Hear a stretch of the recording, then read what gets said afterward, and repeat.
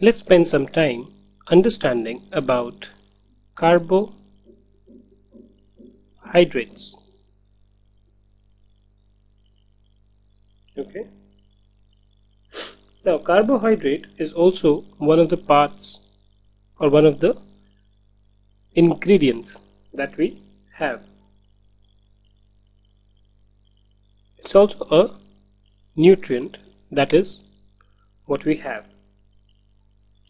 Now, a carbohydrate is normally present in the form of sugar or starch. Sugar, obviously, this is something which you are more than aware. You have sugar in your milk, you have sugar in tea, and whatnot. I mean, anything and everything that we have. You have this kheer, you have sugar. You have chocolates, that has sugar. So all these contain sugar. So I think sugar is something what we understand. Now let's see what about starch.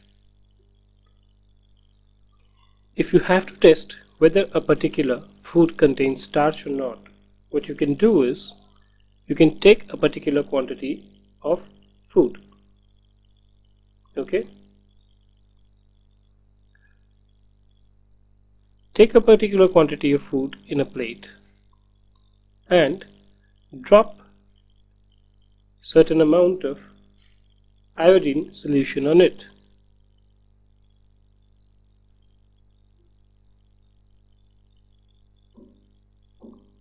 If the color changes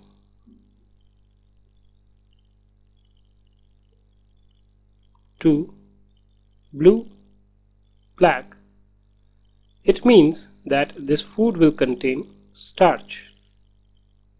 Whereas if it does not change its color, then that means that the food does not contain starch. So if you see, one of the things which contains this is a potato. So if you cut the potato into two halves from the center,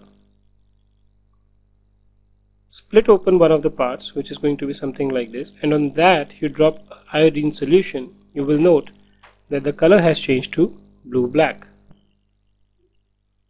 This is actually black. So that's how you ascertain whether a particular food item contains carbohydrates or not.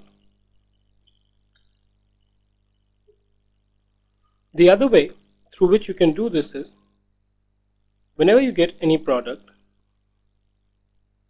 there will always be a list of ingredients written on it. So what is the starch quantity? What is the sugar quantity? All this is written on the back of it. So next time when you go and buy something from the market, just try and see what are the ingredients of a food item that you have bought out.